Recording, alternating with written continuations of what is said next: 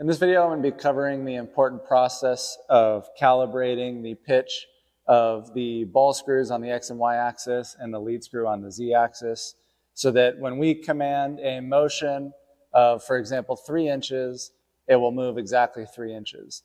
To do that, we're going to need a couple of different tools. We're going to need a dial indicator, and then at least one, 2, 3 block, preferentially 2, so that you can have one setting up vertical, as I've shown here, to sense against. But you can technically do this with 1 block. But basically what the process is going to be is we're going to use the indicator. We're going to jog up until the tip of the indicator touches the face of the block. And I've got the 1, 2, 3 block laying on its side with this as the 3-inch distance. So I'm going to zero out my indicator here and then also zero my X coordinate in software. Then I'm going to move up, and then I'm going to come and touch the indicator on the vertical face of this block. And then I'm going to look at my digital readout, see how far I've traveled. And if it's not exactly 3 inches, I'm going to compensate for that using one of the menus in the CutControl software. So that being said, I'm going to go ahead and get started. And I'm going to jog this down and then start jogging up towards the block. I'm going to switch over to 10 inches a minute jog speed.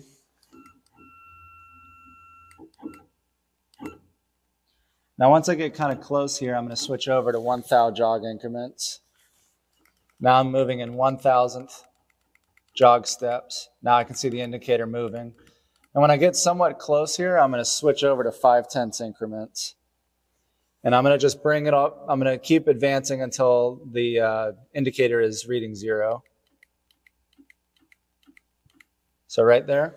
Then I'm going to come over to my software, and I'm going to zero out the X coordinate. Now I'm going to jog up to clear the indicator, and then I'm going to move across, get somewhat close here. I'll switch to 10. Now I'm moving 1 thou jog increments. Actually, I could probably switch to 10 here.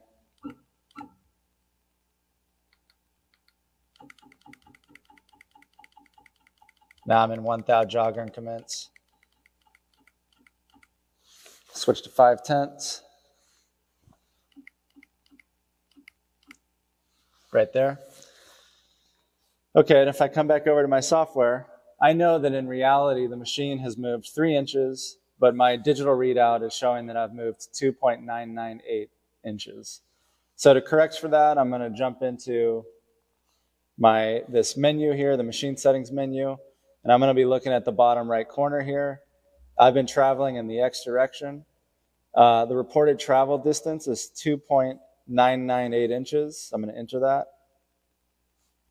And then the actual distance traveled is 3 inches because I'm measuring on the long side of a 1, 2, 3 block. I'll go ahead and hit set. And then it's going to pop up with this menu saying that the stepper motor tuning is going to be changing. I'll hit close and then save. And now if I was to do this over again, it would show that that motion would be exactly 3 inches, plus or minus 1,000th. I recommend, you can go ahead and perform that step again. Now, I've only done it for the X-axis. You need to go ahead and do it for the exact same process in the Y direction. And then similarly, you need to do it in the Z direction. For the Z direction, you're going to just take the block and set it on the surface like this. You'll bring the indicator down to the base plate, zero it out on your DRO, come up, touch the top here, and then look at what your Z readout is, and then you'll perform the steps to correct for that or compensate for that in the software. And then from that point on, your machine should have as accurate of pitch as possible, and it's going to make your machine as accurate as it can be.